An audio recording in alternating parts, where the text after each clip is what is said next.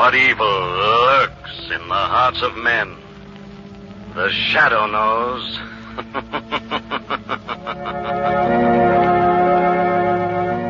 Once again, your neighborhood blue coal dealer brings you the thrilling adventures of The Shadow, the hard and relentless fight of one man against the forces of evil.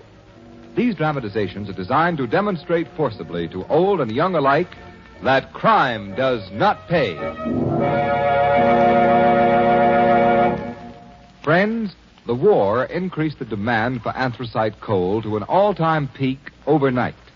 Huge new emergency demand sprang up suddenly on all sides. For example, when coke was diverted from heating homes to making steel vital for all our weapons, from battleships to blockbusters, homes cut off from coke had to have anthracite. A city twice the size of Buffalo might have frozen if anthracite hadn't been quickly supplied. Yes, 300,000 homes needed anthracite and got it. And this tremendous emergency heating job is just one of 5 big, extra wartime heating jobs anthracite has taken over since Pearl Harbor. These increased demands explain the restriction limiting you to 87.5% of last year's coal, friends. And of this you can be sure. By getting along with less anthracite, you're helping bring victory sooner.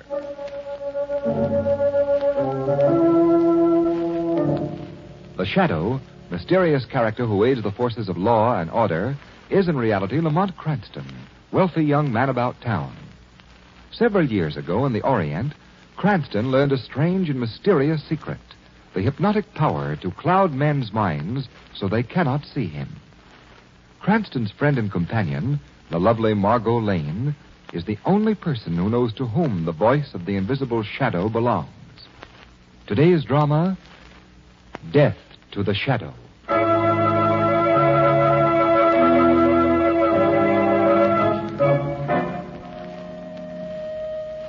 Well, Professor Petro, your new television apparatus doesn't seem to be living up to your boasts. In fact, it doesn't seem to be working at all. But one moment, Mr. Crane. A little difficulty. There. It is fixed. Now, what shall my television machine show to you? You really mean that with this radio device you can tune in on some place in the city and show it to me on that little screen? Any place. Inside buildings, inside locked rooms, down in the subway. Wherever there is even a tiny bit of light, my new television rays will go. Name the place, Mr. Crane. All right. You know the Gordon Trust Company building? But, yes, a few blocks from here. Dan Gordon is an old pal of mine. Let's peek into his office. Very well. I turn the dial. So. Now this dial. So. And on the screen. By George, it is the Gordon building. The office. Which is it? The 5th floor, those big windows. So. Adjust this dial. Why, it's as if we were sailing right up to the window. And now we see inside the office. I'll say we do. There's Dan Gordon at his desk, talking to his confidential secretary. Now you shall hear them speak. Listen. Got all the bonds there, Wilson? Yes, Mr. Gordon. And let's get them in the safe fast. They're worth $500,000 and good as cash. $500,000? Should I put them in the safe? I wish you would. Sphinx is the combination word. S-P-H-I-N-X. Yes, sir. S-P-H-I-N-X. You and I are the only ones in the world who know it, so don't talk in your sleep. No, not me. Yeah. They're safe now. Good. Well, that's all for now. I'll ring if I need you. Yes, Mr. Gordon. I'll be outside. Okay, Professor. That's enough. Well, Mr. Crane, now will your rich friends be interested in my machine? Dan Gordon would be. But I'd like to see the machine work some more, Professor Petro. As you wish.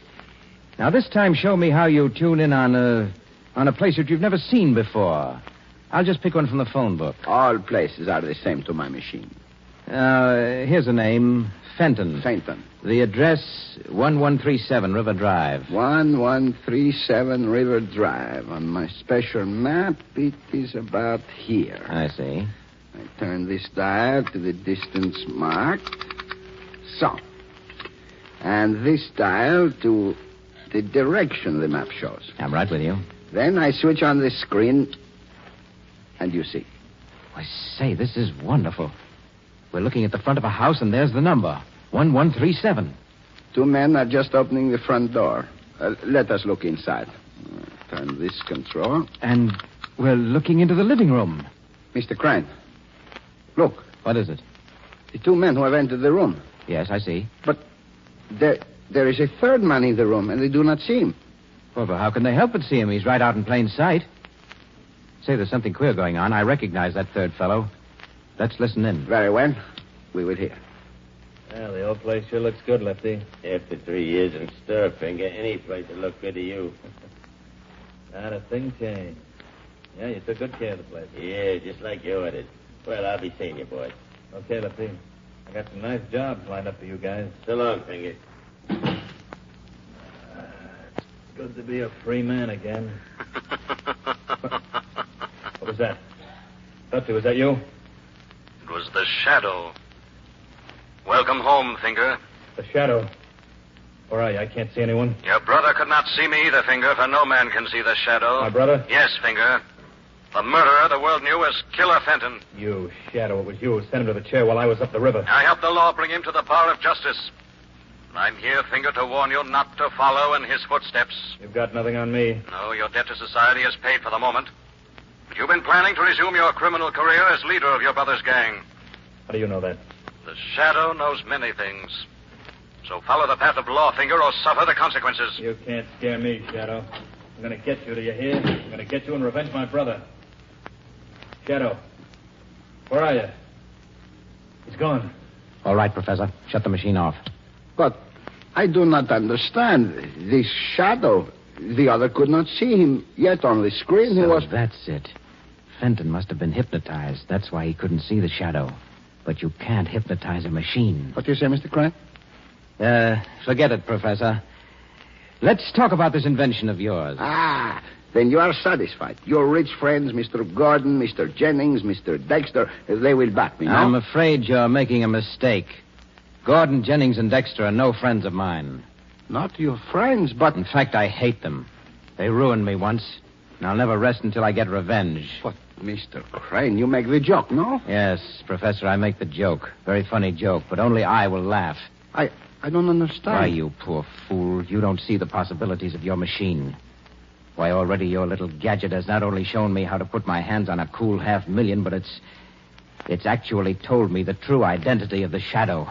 A secret of fabulous value to the underworld. You mean you would use my instrument for criminal purposes? How discerning of you, Professor. No, I won't allow it. You can't do it. You can't do it. Can't I, Professor? A gun? Yes, Professor. No! A gun.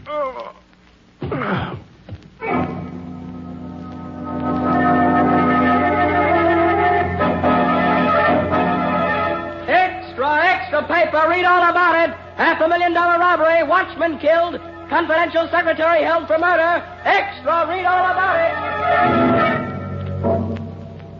Cranston, I don't care a thing about your hunches. The guy that knocked off the watchman was the old gent's secretary, this Wilson guy, and that's all there is to it. But, Commissioner, I know Arthur Wilson didn't do it. I've known that family for years. I went to school with Arthur's sister. Very nice, Miss Lane. That'll be Exhibit A for the defense. All right, Commissioner, but don't say I didn't warn you. Warn me? Yes, Commissioner. Don't look surprised when Wilson is proven innocent. Now, Cranston, if you've got any ideas about snooping in this case, forget it. You're a nice guy, Cranston, for some of these screwy mysteries. But this is an open and shut case.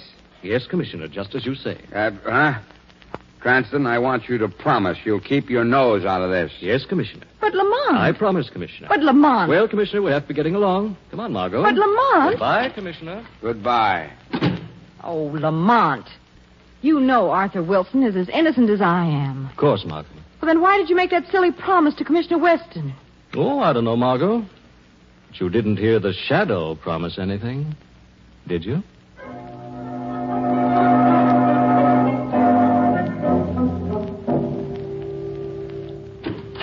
Aren't you, Tom? Yes. I stepped out to get the late newspapers. But the cops still think young Wilson is guilty. I know. I was just watching a very interesting scene at headquarters.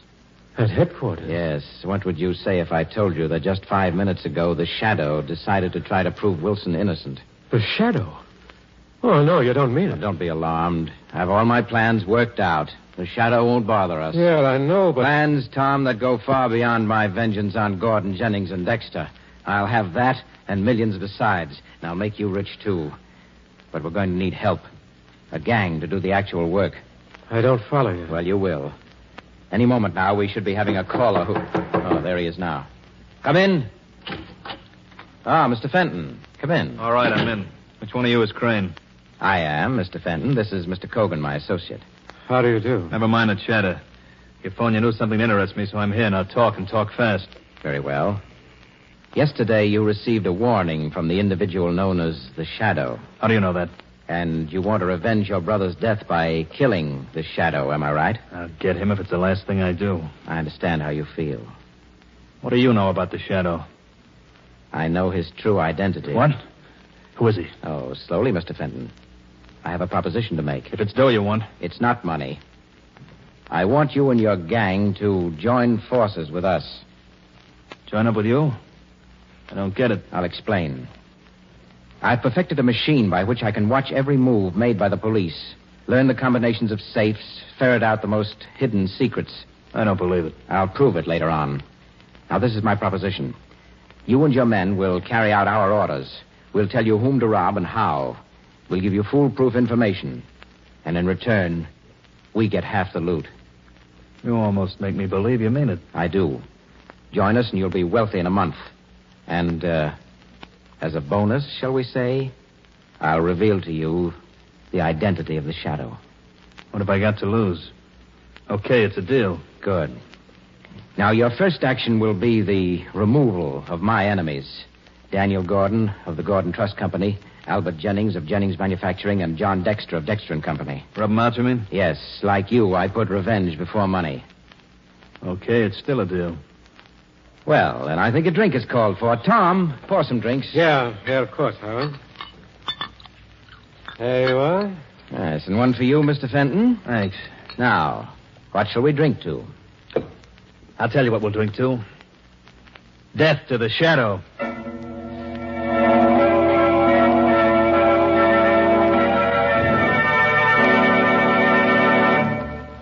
Whatever inconvenience the wartime coal situation has caused, give it credit, folks.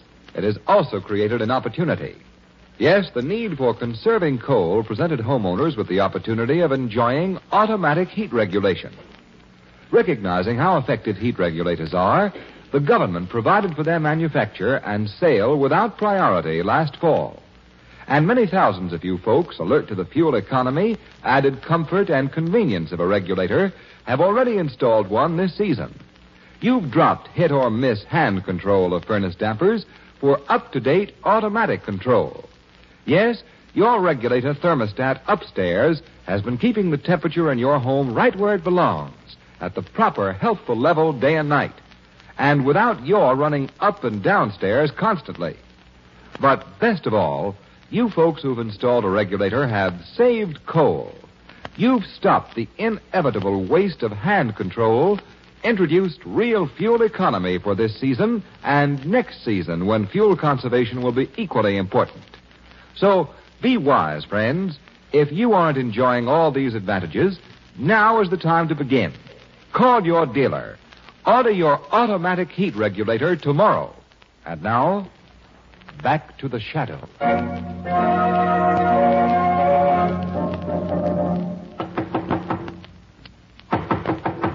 Yes? Who is it? Detective O'Grady to see Mr. Gordon. All right, just a moment.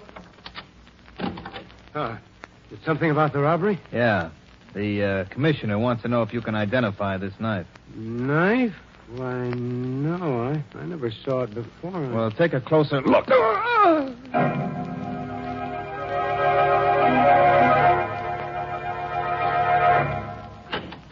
Yes, what is it? Package for you, Mr. Jennings. Just came special delivery. Package? Oh, let's see it. Yes, sir. Marked confidential. I wasn't expecting any packages.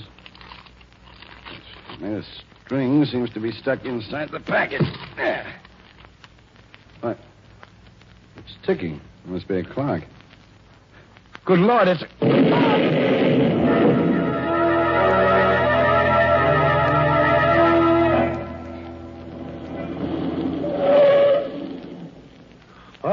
Mr. Dexter. Thanks, John. I'm glad to be home. Been a bad day. Reading about the deaths of poor Gordon and Jennings. Mr. Dexter, look out. Hey, what's that the car matter? across the street. A man with a machine gun. He's gonna...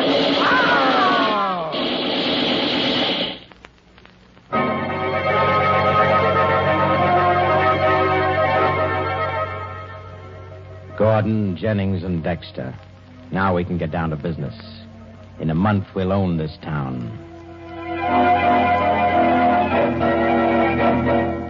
Extra, read all about it. Crime wave sweeps city. Prominent men killed. Millions of dollars stolen. Police helpless. Extra, extra, read all about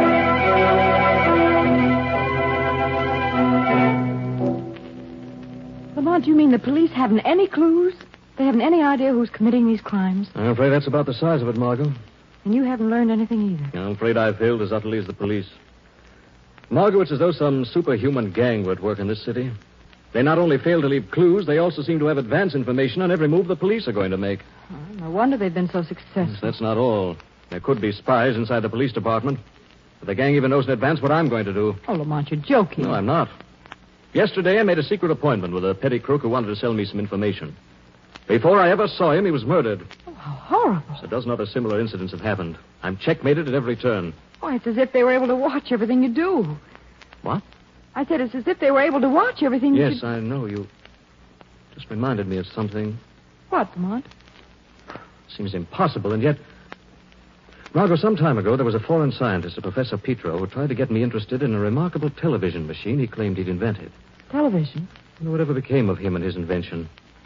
Oh, do you think... I think it's something I ought to check on. I have something else to do first. You see, Margo, at 10 o'clock, I have an appointment at apartment 9D, the Riverdale Arms. Someone there who claims to know the leader of the gang. Oh, that's wonderful, Lamont. It's only 8 now. You mind if I turned out the light, took a little nap in this chair? Why, no, of course not. Oh, that's fine. There. Margo, listen, we've got to speak in whispers. I thought you were up to something, Lamont. I have an idea I want to test. I am going to the Riverdale apartments. I keep a room there for business purposes. And your appointment? I made that up. But perhaps someone will meet me there after all. I'm going to slip out the back way. What do you want me to do? Stay here till I get back and leave the lights off. Yes, of course. Good girl. Oh, wake me at 9:30, will you, Margo? Yes, of course, Lamont.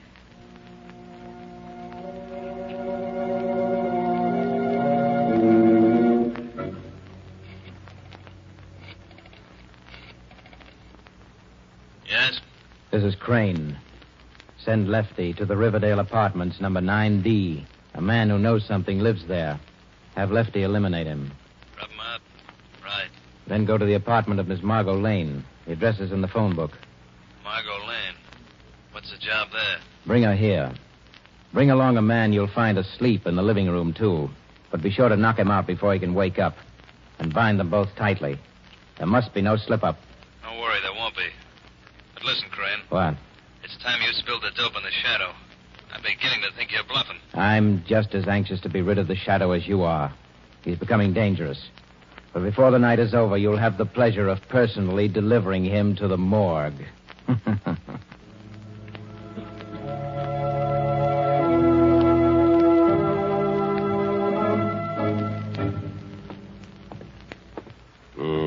This is the right joint.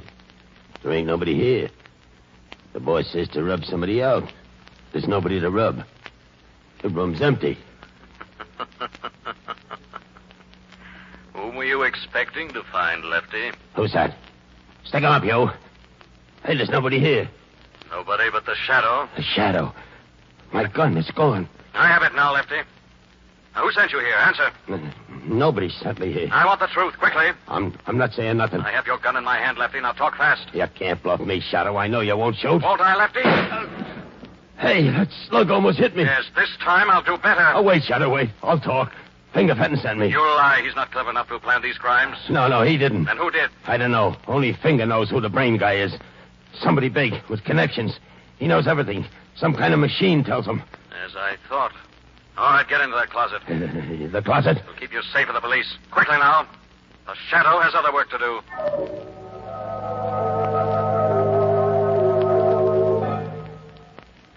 Crane, I'm getting tired of this runaround. Now it's time you talked. Who is the shadow?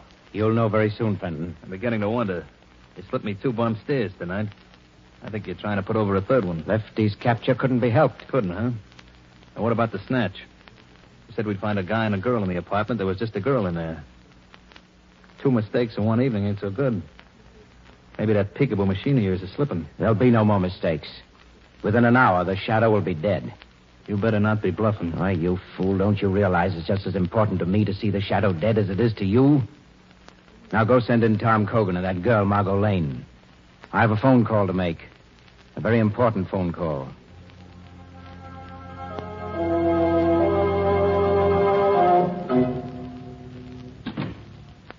Margo?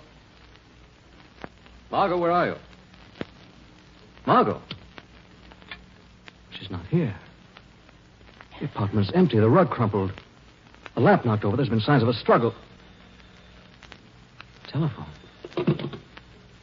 Hello? I see you've discovered Miss Lane is missing. Who's this calling? That hardly matters, does it? I just want to tell you that if you hope to see Margo Lane alive, you'll obey very carefully the orders I'm about to give you. Trying to make me believe you kidnapped her? You doubt it?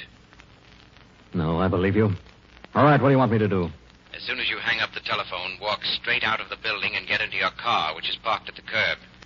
Go on. Drive by the most direct route to where Highway 19 crosses the city limits. Then park beneath the streetlight there and wait. Park and wait. Then what? Presently, 4 men will pull up beside you in another car. Get into that car and let yourself be bound. They'll drive you to where I'm waiting. Is that clear? Perfect, then. If you stop for a moment on the way, speak to anyone, or try to phone the police, Margo Lane will die. Rather horribly. I understand. It's a bright moonlight night. I can watch every move you make. One single false move, and the girl dies. I know your powers. All right, I'm starting now.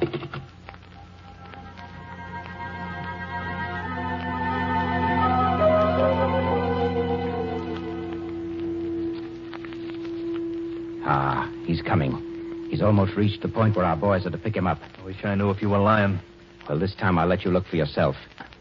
You see this small screen here in front of me? What does it show? It's a car. A guy driving it. He's wearing a soft, dark hat. Now he's pulling up under the streetlight at the city limits and parking. Now, you satisfied? Yeah, except that I can't see his face. It's our man. I've watched him from the instant he put down the telephone. He's obeyed orders exactly. You'll never capture him. He's too clever for you. Oh, Miss Lane, I'd almost forgotten that you were with us. Your loyalty does you credit, but we're complete masters of the situation. Well, you'll find out that you're wrong. Well, suppose he tries some tricks after we get him here. Tricks? What can he do? He'll be bound, you and I are armed, and Finger here even has the submachine gun he's so fond of. No, once our man steps into this room, his doom is sealed. What was that? Shadow, it's you. It is a shadow. I've heard that laugh before. He's in this room. He can't be. He's still waiting in his car for our men. I can see him plainly. Perhaps the shadow can be in 2 places at once. Visible in one and unseen in the other. It's him, I tell you. We can't see him, but he's here. He's tricked us. Fenton, bolt the door and guard it. He's doomed anyway. Yeah. I got the door locked. Now tell me where he is, and I'll blow him in half. But we can't see him. No man can see the shadow unless the shadow wishes to be seen. You're wrong, Shadow. I can see you. Where is he? Just tell me. No, don't shoot yet. I want to find out how much the police may know about us. But cover the space just 1 foot to the left of the mantel. That's where he's standing. You're very clever, Crane. I suppose you've now focused this television machine so that it shows you this room. Exactly. And on the screen, you're perfectly visible. Make a move, Shadow, and you die. I told you I'd get you, Shadow, for sending my brother to the chair. In a minute, you'll be saying hello to him. Shadow, be careful. You're all so sure of yourselves. Why don't you go ahead and shoot? I'm gonna. We're wasting too much time. Crane, I'm gonna let him have it. Of course, the police at the window might try to stop you. Oh, the police? Where? Quick, shoot! It's just a trick. Why, you dirty... Hey, take that! You're dead now. You gotta be. Quick, feel around on the floor for his body. He must be dead, but I can't see him. The screen doesn't show him anymore. Because I'm directly behind you now, and it's time for me to disable that machine, I think. No, stop him! I'll get him. He's not gonna get away this time. Get him. We're gonna kill him. Hold on here. You shot me. I'll take that machine gun, Fenton. What? You've killed Crane, your partner in crime, not the Shadow. You wanted to follow in the footsteps of your brother. And as soon as the lawyers judge you, you're going to. Straight to the chair.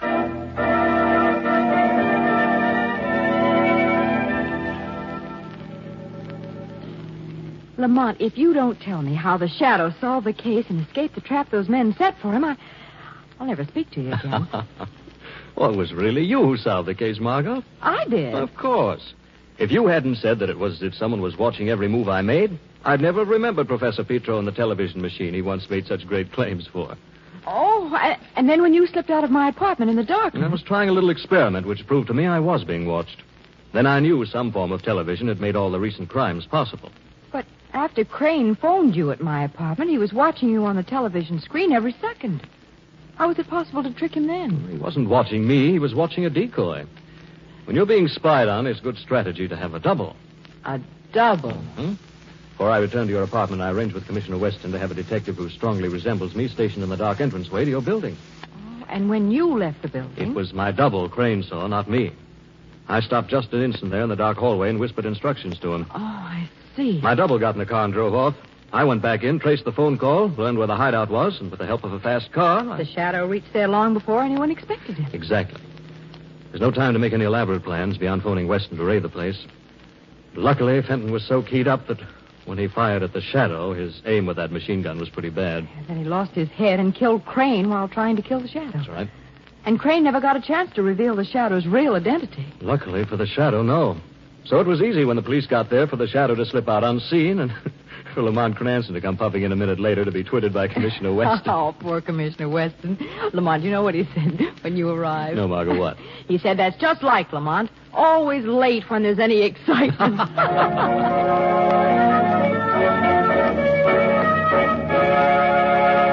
And now let me introduce Blue Coal's distinguished heating expert, John Barclay. Thank you, Ken Roberts, and good evening, friends. Don't let a few days of mild weather fool you. You'll need a fire for a while, 6 to 8 weeks more, most likely. So, folks, in order to continue efficient firing right down to the last, give your furnace a cleaning now. And here's what I mean. Get the fly ash off the heating surfaces where it's been accumulating all season. That's the main thing. You know, fly ash gradually coats the heating surfaces and hampers them in carrying heat upstairs because it insulates them. Yes, even better than asbestos would. So get rid of all fly ash. It's the simplest thing in the world to do. Don't disturb the fire. Just open the clean-out door. Then with a wire brush or scraper, give the heating surfaces a light going over. Make sure you brush or scrape off all the fly ash or soot that's accumulated, and that's all you have to do. Cleaning your furnace is a small job, but it pays off big. Because with a clean furnace, you'll get more heat from less coal for the rest of the season. I thank you.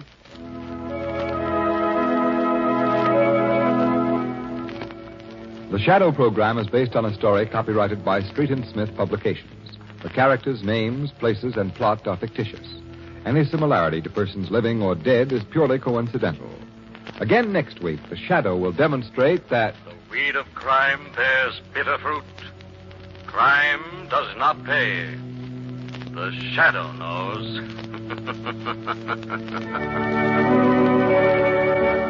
Next week, same time, same station, your friendly Blue Coal dealer brings you another strange and thrilling adventure in the Shadow's daring battle against the forces of evil. Be sure to listen. This is Ken Roberts saying, keep the home fires burning with Blue Coal. This story produced by the DL&W Coal Company, distributors of Blue Coal. This is Mutual.